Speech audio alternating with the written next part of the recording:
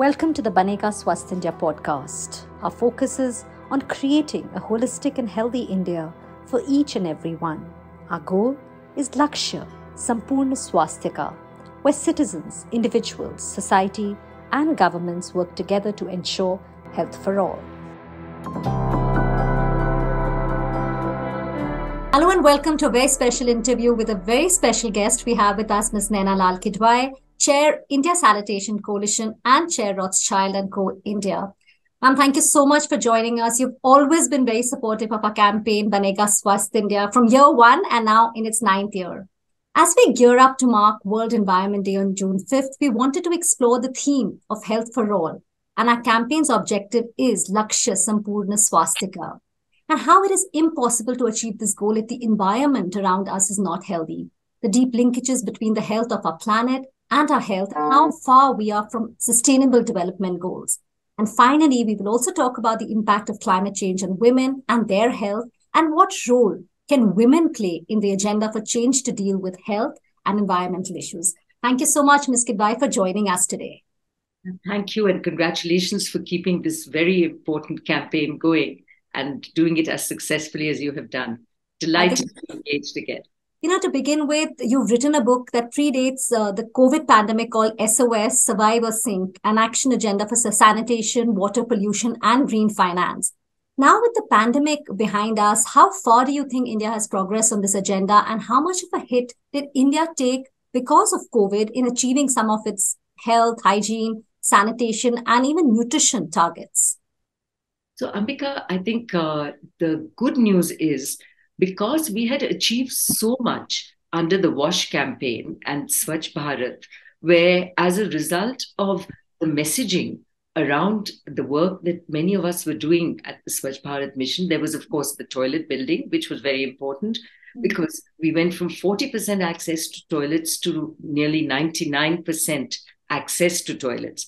The challenge, of course, remains on making sure people use the toilets. Use it for what it's meant for, not what they are possibly using it for at times, whether storage or otherwise, or indeed occasionally using the toilets and not using them all the time. So that messaging remains a very important one. But in the process, through that pre-COVID time, we had done many sessions with children, with communities, particularly in rural India, around hygiene. How to wash hands, understanding that water wasn't available. So making sure that basic soap water comes available. Yeah. Enable young kids to get into the habit of washing, how to wash, little ditties, skits. It was plastered around walls in the villages. A constant reminder about good health. And good health was about an ODF free environment free from open defecation, so that you explained why you needed that clean environment so that kids would not get diarrhea. I mean, we had kids dying from diarrhea. If you think of how nervous and worried we get when one plane goes down and people are missing. And in fact, we had 3 plane loads worth of children actually dying because of diarrhea every day. So we have certainly made an impact on nutrition, which derives from good health. Because if you have diarrhea, even if you give the best food to a child, he or she doesn't retain it. So the clean environment became a very important part of the WASH messaging. And I believe, thanks to that, because COVID required hygienic behavior, it was much easier for community activity around staying clean, washing hands, understanding hygiene, than if we had not had the Swachh Bharat activity pre-COVID. I don't think there was a setback there, in that it became harder for the not-for-profit community to wander through working with people. The face-to-face interaction stopped. But within communities, I think the activity continued. So I don't think we lost time in terms of what was required of us in terms of progressing on the Swachh Bharat front. We are also said to be the most populous country. In fact, we are in the world. What are the challenges that come about when it comes to meeting our health, again, hygiene, nutrition, and sanitation targets?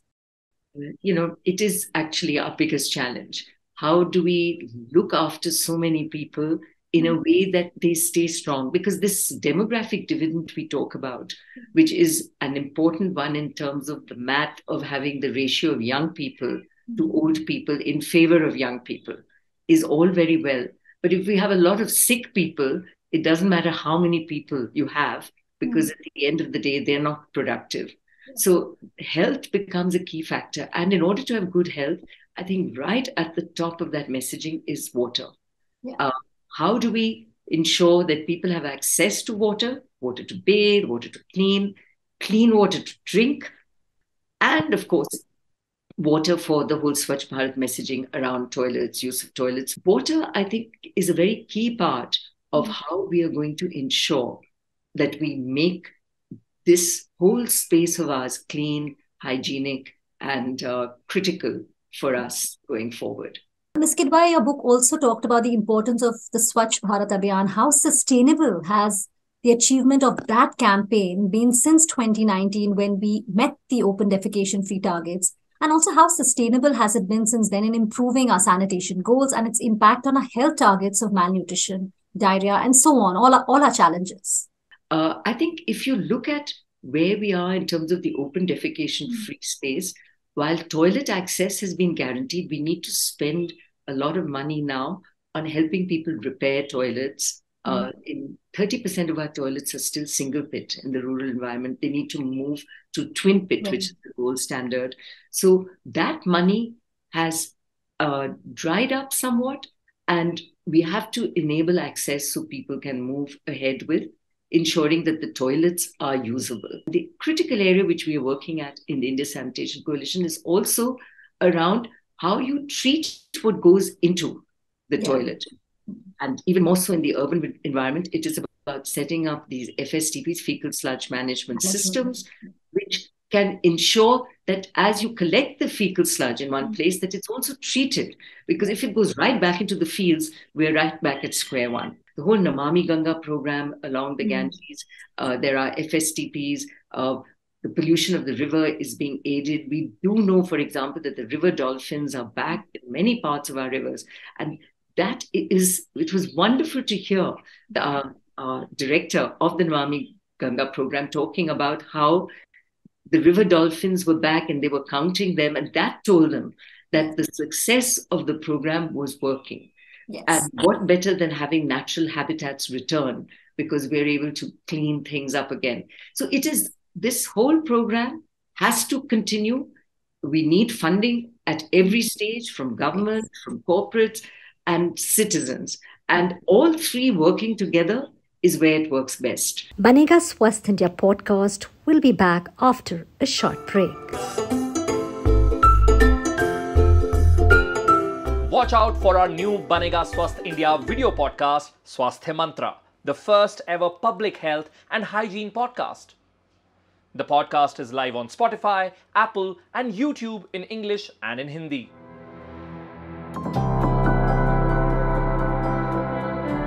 Welcome back to Banega Swasth India podcast. So a humongous population also means that the amount of waste generated, both solid as well as liquid waste, is a growing concern. Do you see India is doing enough to tackle its waste crisis and its health and environmental consequences? Yes, you did tell us about the programs, but do you feel it's enough, and how more could we improvise? Because of a large population, but sadly also a very poor civic sense, what we have is a right royal mess. Garbage just everywhere, and garbage beyond being able to be managed. Now, this garbage has value. I'm on the board of a cement company, Holcim, and Holcim has some of the best systems for capturing plastic to use it as energy in cement kilns. So, and elsewhere in the world, they pay to get this plastic, but someone has to help collect the plastic in a way that it gets to the company so that it can be used by them. And those linkages are what are missing. So what we need is proper segregation, yes, but segregation at the household level is less critical because we do not have a municipality or a system that knows how to deal with that segregation. There's no point you and I segregating this, and it's getting all mixed up. Yeah. And I have visited many a municipality, and even if it stays segregated to level 4 and 5, by the 6th level, it's again got mixed up. So we need proper chains right from the way you and I segregate our garbage to when it reaches a wholesome for them to burn, or when it reaches a road building activity where plastic is being used and compressed into roads. Since we're talking that yes, population is a huge challenge in our country, how much of a pressure will it exert on the environment, our natural resources? We're already one of the most polluted countries in the world. It's always the headline, these many cities in our country are polluted. What are some of the policy interventions needed to ensure that our development is a sustainable one, given the existential crisis we're already in? So this is a huge question at every level. So let me talk about water, which is where I work, and I hit the FICCI water mission. So my work is primarily with corporates, and corporates get it because corporates need water. They understand that they must recycle what they have. If they're seen as drawing water away from the communities that live around from where their factories are, then those communities are going to object. So many corporates will look not just to recycle water, but also give back into the communities the water which they wouldn't otherwise have access to. We are working very closely with the ministry, the Drinking Water Ministry, in a lighthouse initiative, which we've adopted to start with 75 GPs, Gram Panchayats. Wow. And there are 10 corporates, the first 10 who are working to ensure that the districts where these corporates were already doing some work look to wastewater reuse. So grey water, which is the runoff from bath water, and it's not the sewage black water, but easier to treat with very light treatment systems, which can be homegrown. We show them how they can reuse the water for horticulture and for local farming and other reuse, even rewashing in some cases. So wastewater reuse is a big message. Conservation of water bodies is another big space. And the third is to make sure that the black water, the sewage, does not go and mess up the good water. And then, of course, is rainwater harvesting, check dams, making sure that you can hold water. One more interesting aspect you've talked about in the book is the role of women in sustainable management of water and sanitation, plus promoting green economy and green jobs. We know that whether it's climate change or lack of toilets and water, it definitely does affect women much more than men. We did speak about that. How can women be engaged in a role of, what role do you think they can play in sustainable development going forward, given the current gender inequality, unfortunately, in our country? And we are one of the lowest rates of women in the workforce as well. What we've got is, whether it's at the urban level where the Mahila communities that come together around water actually administer how water is shared. And it is women who are doing the collection. It is women who line up. It is the girl child, sadly, who has to miss school to go and get the water.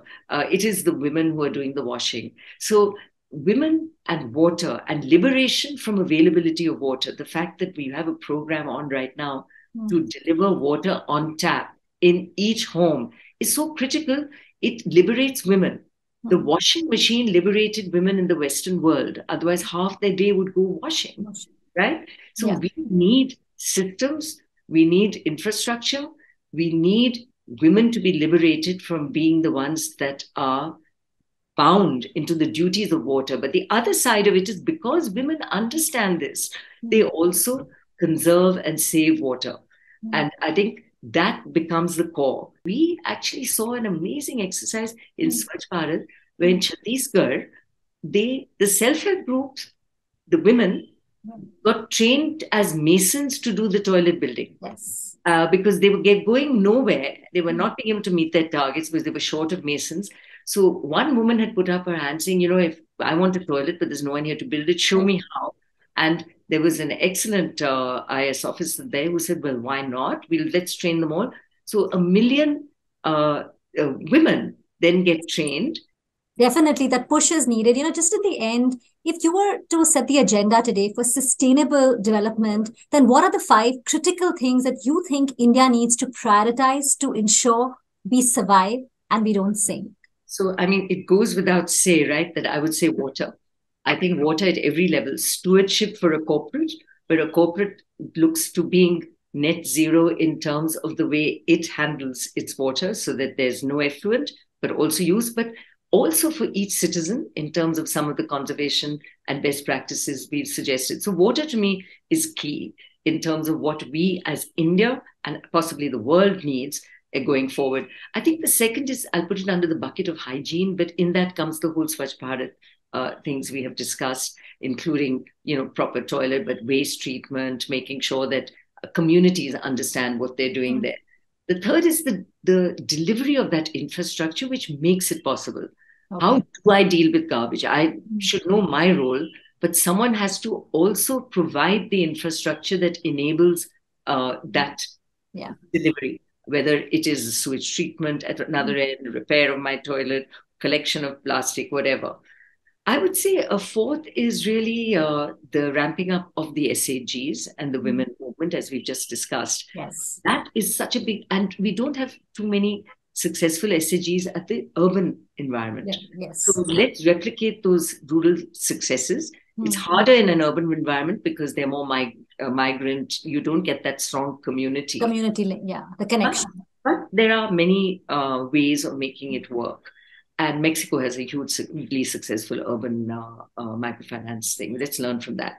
And the fifth, I would say, is just the opportunities and urgency of the way we invest in nature, our biodiversity, our forests. I mean, you're right there, Ambika, as part of this program. You're seeing how closely knit people's lives are to those forests. In fact, you've put those 5 points, really well. I mean, what we asked you and then how we can achieve it. I think that's what is core. Thank you so much. It's always a pleasure to speak with you. I mean, I think every time you speak with us, we learn so much. It's always a pleasure to have you on our show on Banega Swasth India. Thank you so much. Thank you, Ambika.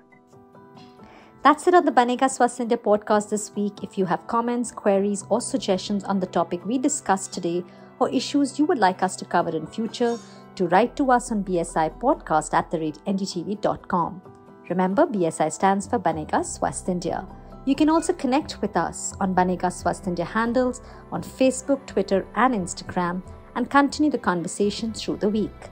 Till next week, this is Ambika Singh Kama signing off. Stay healthy and stay safe.